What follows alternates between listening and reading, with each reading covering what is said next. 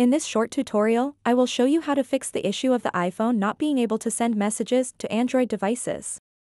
Many iPhone users often encounter this problem, where their messages fail to reach Android users, causing frustration and communication barriers.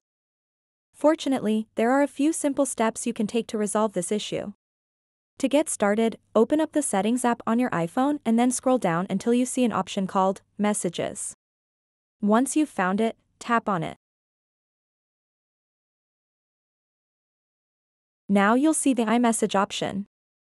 So iMessage is exclusive to Apple devices, and you can't use iMessage to send messages to Android devices. If you have this enabled, turn it off and turn it back on. By doing this, it will resolve any bugs or glitches with iMessage. And then scroll down a bit. And you'll see an option called Send as SMS. All you have to do next is enable this option. And now you should be able to send messages to Android users using your iPhone. So that wraps up this tutorial.